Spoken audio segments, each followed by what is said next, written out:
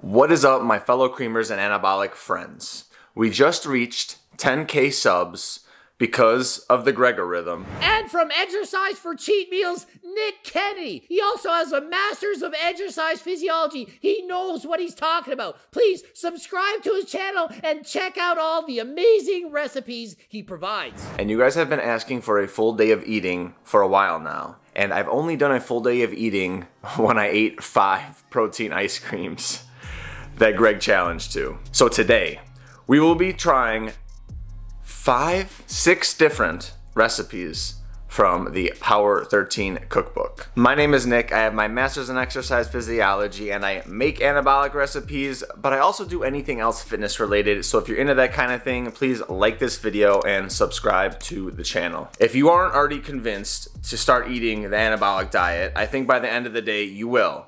But I'm going to let you know, are the instructions easy to follow? How quick is it actually to make it? Was I full, satisfied? Was everything good? If you're ready for exercise for cheat meals, first full day of eating, then let's get into it.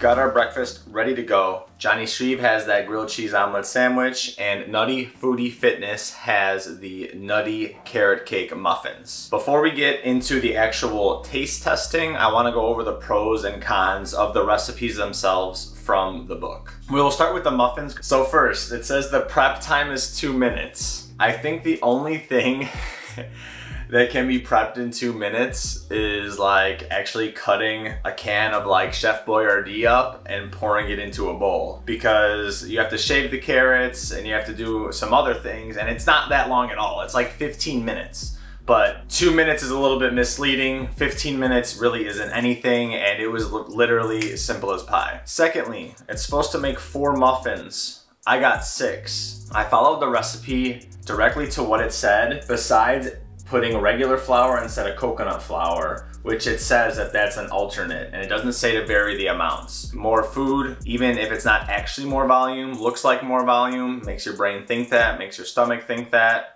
and you feel fuller. The third thing is it took me about 30 minutes in the oven compared to the original time that it said. Every oven is different. Just make sure that you're checking on it and don't overdo it. Now, without a doubt, in my opinion, the icing needs to be corrected. There's more dry ingredients than wet ingredients, and there was no mixture whatsoever. There was no actual frosting, icing, whatever you want to call it. What I did was I added 25 grams more of the wet ingredients, and then I also added 1 gram of vanilla. If you showed me this in a bowl, I couldn't tell that it's not peanut butter. Like, it looks exactly like peanut butter. Oh, I also added 5 grams of erythritol. On to the pros. The first is that the instructions are super simple to go through. Everything is laid out perfectly. I didn't have any questions besides one substitute. There's a toffee extract that she uses, and I called her and I asked her, and she actually said that you can use vanilla extract. And I'm also going to be measuring the calories, and this one was literally 530 calories in my phone when I logged it. In the book it says 532 calories. So literally bang on with the calories. And you get 14 grams of fat, 63, let's say 63 carb, 13.5 fiber, and 50 grams of protein. As far as the omelet sandwich goes, very simple to follow, very easy instructions. I don't know if it's like a bodybuilder thing or what, but literally, it's just like a Greg recipe in my opinion. It was like 3 steps, 4 steps, bang, bang, bang, you're ready to eat. Really no complaints about this, besides the actual calorie tracking is a little confusing because it says 2 slices of bread up to 90 calories a slice, and it also says cheese up to 60 calories a slice. And when you add up the calories together, it already comes to about 300 calories when it says the total calories is 330, and that's not including several other ingredients that are also in this recipe. Make sure you're tracking your calories. That's the most important thing. Oh, and same thing with the Nutty Foodie Fitness with the peanut butter. It says 3 tablespoons or 16 grams, and on the label it says 2 tablespoons is 13 grams. So when you're comparing that and you think think, okay, 3 tablespoons, you're actually going to be putting an extra whatever 4 or 5 grams into your mixture, which in baking can or can't make a difference. I haven't really experimented with baking enough, but from what I understand, a few grams can throw the recipe off. So I would say always have a food scale. They cost like $20, especially the point scales. They are so freaking good, and it's way better than measuring with like teaspoons and tablespoons, in my opinion. So we're gonna start with the savory before the sweet, and let's go with Johnny's omelet sandwich. There are times when simple is perfect, and this is super simple and it's perfect. You have all the layers that you want here. Some people ask if you should use, you know, if you could skip the butter on the outside. I would say absolutely not. It really adds a whole robust flavor to it. Make it how it's supposed to be, because I think the flavor boost that the butter or margarine or whatever would give is so much more than taking out the few calories that it adds. I'm definitely gonna judge this based on what it's supposed to be, and it's called a cheesy omelet sandwich, and that's exactly what it is. And it tastes good. It tastes very good. And I could easily fit 2 of these into my breakfast. And I'm usually not that hungry for breakfast. Some people are, some people aren't. So 2 of these would do me just right until my next meal or snack, whatever the case may be. So I would give this, you know, for what it is, it's like a 9.5 out of 10, you know? I can't say like, oh, you would get this at the 5-star restaurant, but it's very freaking good, and it's simple, and it's 10 minutes in and out of the kitchen. I'm gonna try the muffins without any frosting on them first. The green one, I didn't add any artificial sweeteners. The blue one, I did add artificial sweetener. I added about 10 grams to what I thought was half, but it ended up being 4 more muffins. So I'm gonna tell you if there's any taste difference between the 2 and how they taste in general. Now these are very soft and very moist, but I almost feel like they could use just a little bit more flour before I bite into them, because they're almost still a little bit wet, but they have a very crispy top. All right, so right off the bat, they're definitely a little bit too wet. I would probably add a little bit more flour, but 5 grams of flour is like an extra 20, 25 calories. And if it makes it more cakey, then it's worth it. Now the taste is good. I do like it a little bit more sweet, so I'm hoping that this one's a little bit more sweet, but that's all preference. It definitely has a muffin-like consistency, but it's like, you can hear how moist it is. So I would just add a little bit more flour. It's not gonna dry it out, just gonna make it more cakey, but it still tastes great. So regardless, as far as taste goes, it's bang on. Don't they know I'm recording? And we're back. Before I taste this frosting, I'm gonna taste Sprite Zero Ginger for the first time and let you know if it's worth it, because more diet sodas than last time and more variety is always a good thing. So Sprite Zero is one of my favorite diet sodas in the first place. This ginger flavor is very, very subtle and just adds to the flavor of the Sprite. So I would 100% recommend, if you see the Sprite Zero Ginger in your store, you should check it out. Okay, now let's try this frosting by itself. I think with Greek yogurt and trying to make frosting, you're always gonna have a little bit of a tang. It's almost impossible to get rid of. However, I could eat this from the bowl, so it's still very good. But if you don't like Greek yogurt, you're not gonna like this just because of the tanginess. Once again, it's all a taste preference. Since that one doesn't have the added sugar, I really like the frosting on top, because it adds that extra sweetness to it. So I think I'm gonna like this one even more, because it's gonna be even more sweet. This is bang on. I do have to take a little bit of the number rating away because of the texture. I mean, it's not the same texture as like a muffin is. That's not a hard fix, and the taste is there. So I'm gonna give this a 7 out of 10. I'm sure if I made this again, it would be an 8 or an 8.5 out of 10. The frosting on its own though, you're gonna get the tang from the Greek yogurt, but it is very good for a Greek yogurt frosting. I'm gonna give that an 8 on 10 as well. I have to walk over to Aldi, get the rest of the ingredients. Yeah, by the way, this is a very expensive day. So if you could just hit that like button for me, that would be tremendous. It takes a lot of work just to set these up, and a lot of recording and a lot of editing to actually get these videos uploaded onto YouTube. And subscribe if you haven't already. It's snack time.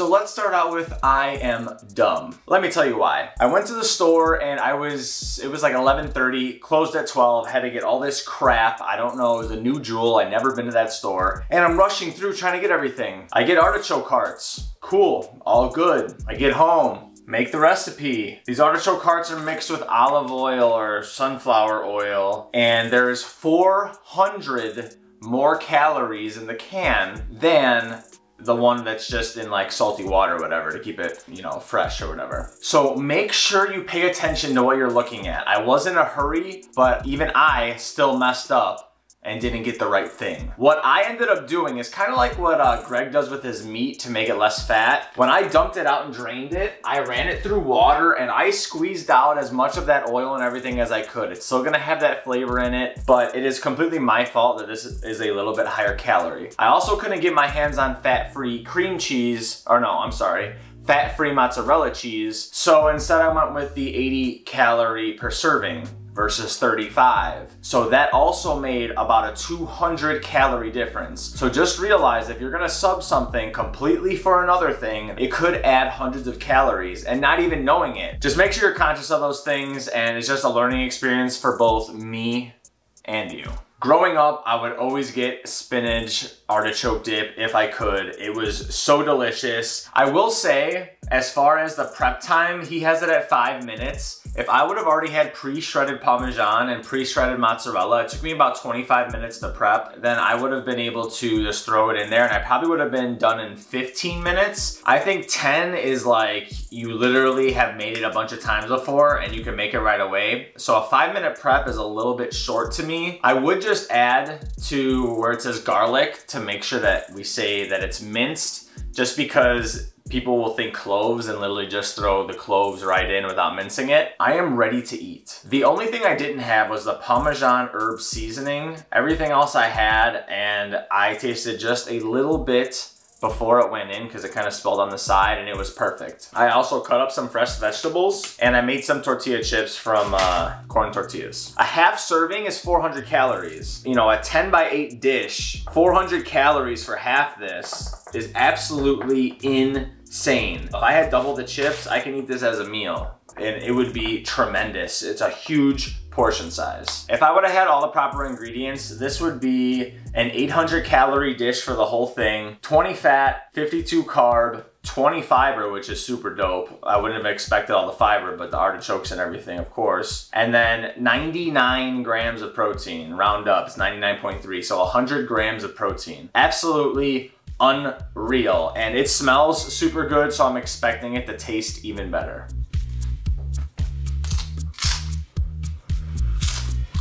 I need to wash this down, and I also just bought Pepsi Mango. I had one in the plastic, but I want to see how it is fresh. I expected for this to be good with like a Sprite type of soda, like a light clear type of soda. Thought this would be trash. This is actually pretty damn good. It tastes a lot like mango and not a lot like Pepsi, but you get that subtle hit of Pepsi like as you're swallowing. It's weird, but it's good. I think some people are gonna absolutely hate this and some people are gonna absolutely love it. I pretty much love it. I think it's great. I'm glad I bought a 12 pack and I don't have to throw the rest out now. If you find them in your store, you should definitely pick them up. Anyways, I did message Will yesterday because I was like, instead of having to let the spinach drain, can I just buy fresh spinach? He said that should be no problem. And it looks like it worked out very well. I haven't had spinach artichoke dip in probably 4 or 5 years. What I do remember is the ones that I used to get were a little more cheesy and less spinachy. Obviously though, this is supposed to be at least an 8 out of 10, and we're trying to save on as many calories as we can. He could have added a couple more ounces of fat-free cheese if he wanted to, but I love cheese, so that could just be me. Everyone has their own preferences. You could put extra cheese on a pizza and I will still say there could be more cheese on there. Overall, taste is absolutely excellent. The tortilla chips are the best thing to dip it with, obviously, but if I had to choose from the vegetables, I think that the red pepper tastes super good with it. I don't really like the carrot with it at all. And the celery's okay. I'm gonna finish this off with both the tortilla chips and the red pepper, and I will see you back after I go work out. Oh, and I stuck this under the broiler for about a minute to get the cheese extra brown and nice on the top. Highly recommend. Pro tip. I am extremely excited to get back from the workout because now it is time to have ice cream. Almost every single post-workout, I have ice cream. But just like any typical day, there's some portion of the day where I get caught off guard by something that takes longer than expected, and there's some time in between eating. Don't stress about it. It's okay. That's no problem at all. But we are on our third meal of the day, and today we are making, or for this meal, we are making peanut butter cookie dough ice cream by none other than the Iron Musket. So let's go through that fast forward motion.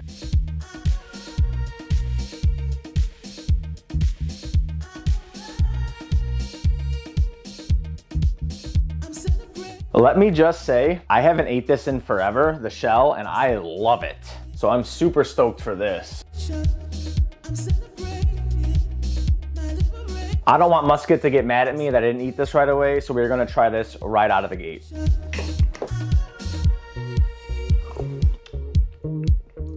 The cookie dough is perfect consistency. You definitely don't have to worry about not having a peanut butter flavor in the shake. It is so peanut buttery. Nutty Foodie Fitness, you would love this one. The ice chunks are super duper small. Like if there's any, they're not actually chewable. You just like feel them, and it's almost like a good texture in my opinion. I do wish I could have more of that shell topping, but 190 calories for 32 grams. So I understand the amount that he used. If you haven't tried a protein ice cream yet, buy a damn Ninja.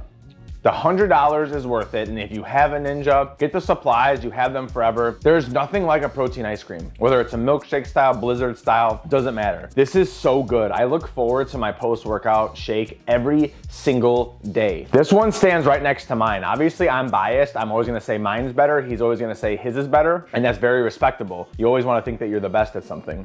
However, this literally can stand right next to mine. This one's a little bit thicker, mine's a little bit thinner. Mine has a strong peanut butter taste, but also has a good amount of a white chocolate taste, while his is just straight peanut buttery, with the cookie dough having a very cookie dough-like, God damn it. With the cookie dough having a very cookie dough-like texture, everything with the shell. I added a little bit of peanut butter on top because I did get confused. The one thing I did get confused about in the instructions, he said 10 grams Reese's peanut butter chocolate shell topping. I thought it was 10 grams of shell topping and 10 grams of peanut butter. So I did add a few extra calories to this, but regardless, this is a straight banger. If you want a protein ice cream, you can definitely go to the book and be like, all right, do I want this kind of peanut butter one today or this kind of peanut butter one? Do I want more of a milkshake or do I want more of like a creamier ice cream? Let me try the cookie dough on its own.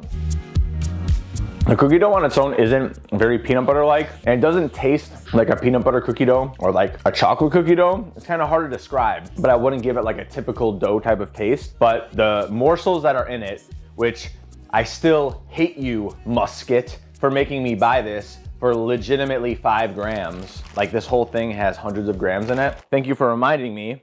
These are going straight into the trash because I can't have those in the house because they're just gonna do nothing but sit and get eaten eventually. But the morsels really help this out if you're gonna make this on a consistent basis because you get that actual peanut butter taste in the peanut butter dough. And you can't tell the difference when everything's mixed in. This cookie dough isn't meant to be separate. When I made my cookie dough, it was meant to be eaten on its own and taste like cookie dough. This is thrown in here, and for the first, I don't know, 6, 7 balls that I had, I could not tell the difference that it tasted not as much peanut butter like because the ice cream is so peanut buttery. So I think it complements each other very well.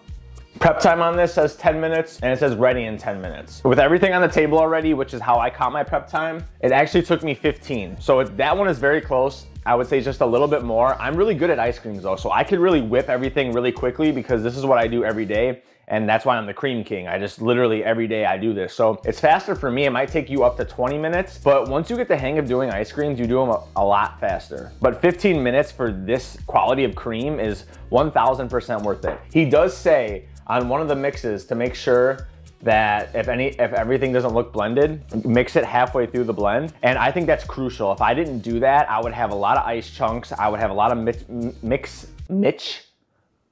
mismatching colors, and the flavor would be different in different parts of the ice cream. I think that mix in between is crucial. And I would definitely highly recommend you try this protein ice cream out. just in general. Macros on this, also tremendous. 481 calories, 20 grams of fat, 46 carb, 14 fiber, and 46 protein. Almost a gram of protein for every 10 calories. That's kind of what I want in a ice cream, but I wouldn't even care if it was a little bit less when you also have cookie dough in it as well.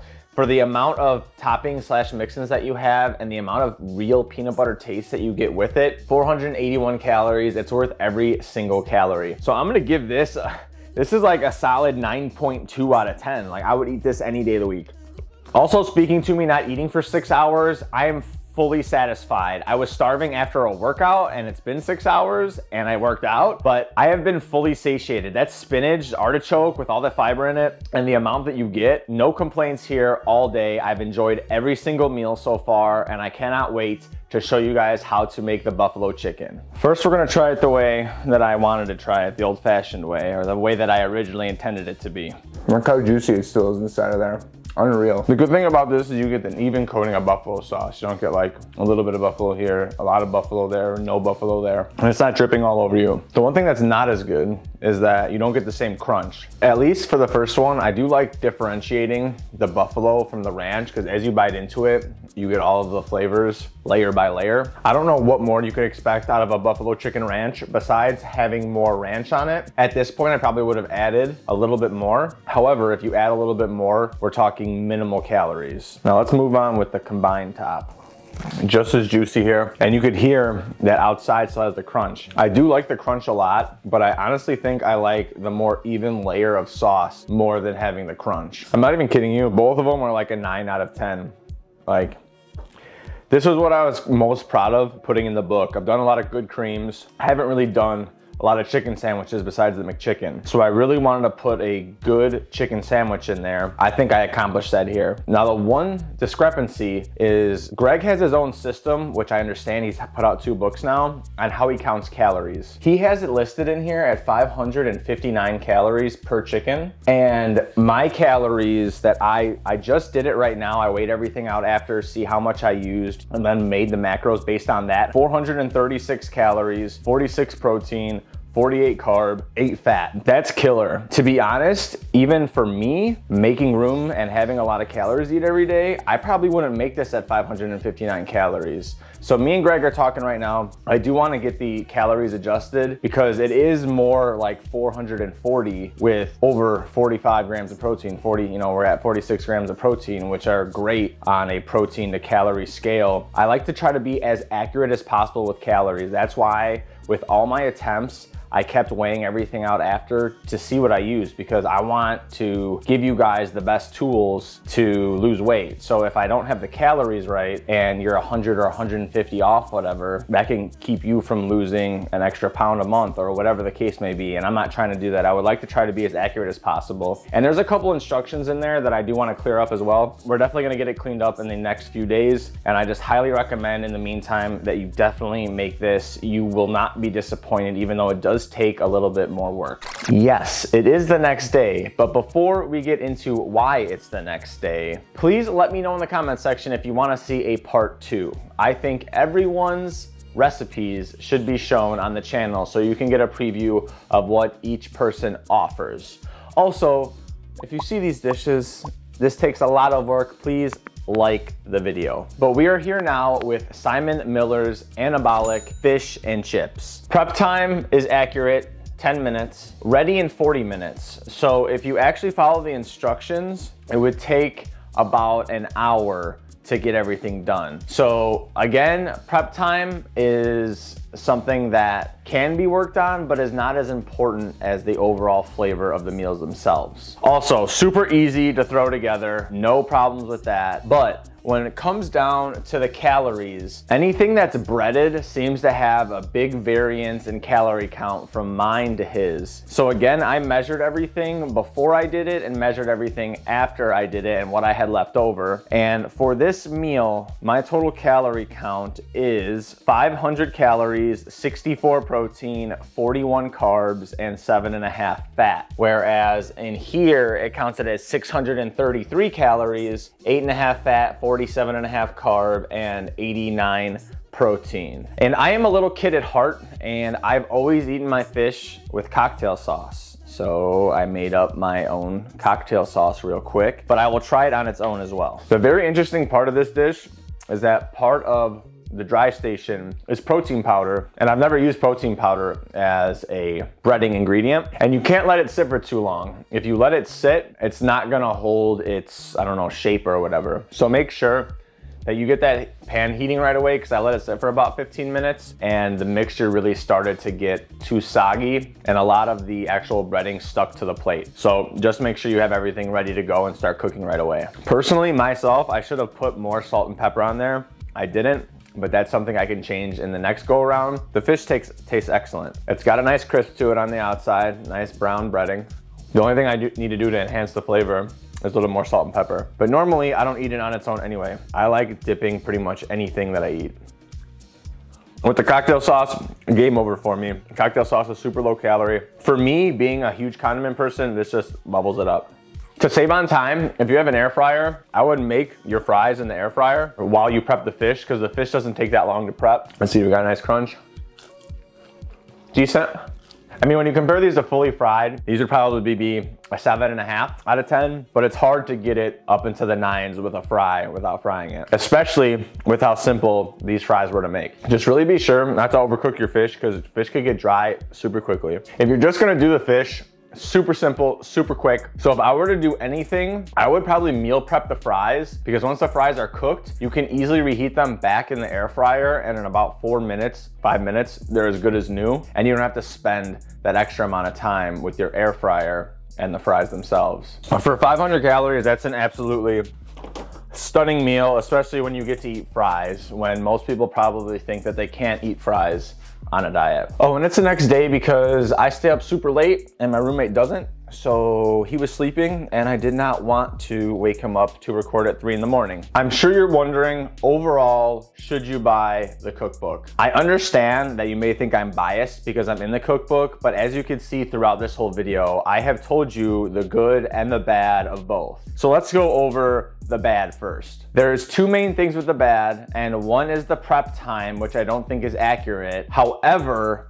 it's not a ridiculous prep time. It doesn't tell you 5 minutes and it took me 55 minutes. It's like it says 2 minutes and it took me 15. So to me, it's not that big of a difference, and something that's like a make or break, especially when we can go in and edit those things. And 2 is the actual calorie count. And everything that isn't a breaded good, at least from what I've done, because I went through everything and I went through ingredient by ingredient and compared the macros to each other. So I really did a deep dive, and the only time it's really made a big difference and change is when there's a breading involved, which was my recipe and which was Simon's recipe. Again, that is something that we can change in the cookbook and just do an updated version once we get the actual calories figured out. And if anything, you're actually eating less calories than you think, which most people underestimate and not overestimate. But I do want you to go into it thinking that you can have this meal and fit it into your macros,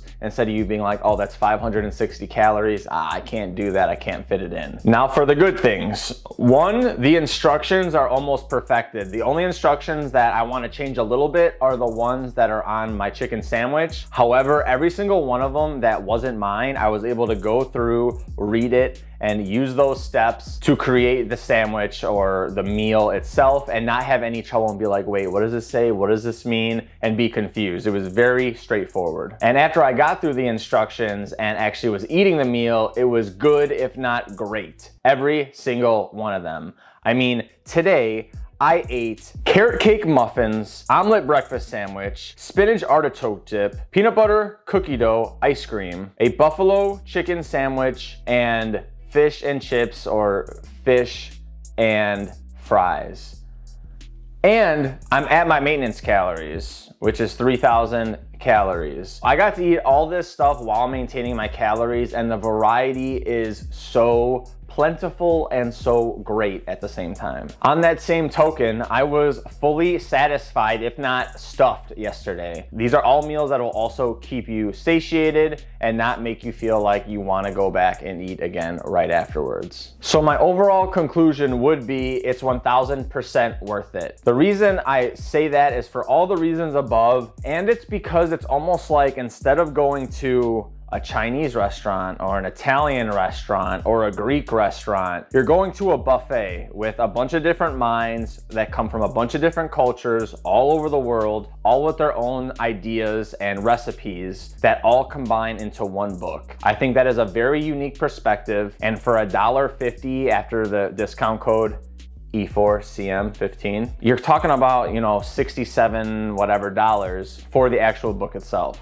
$1.50 a recipe for a vast variety of different recipes is worth every penny, in my opinion. If you want to see a part 2, comment below. Any questions, also comment below. And until next time, I will see you in that next one. Doucette.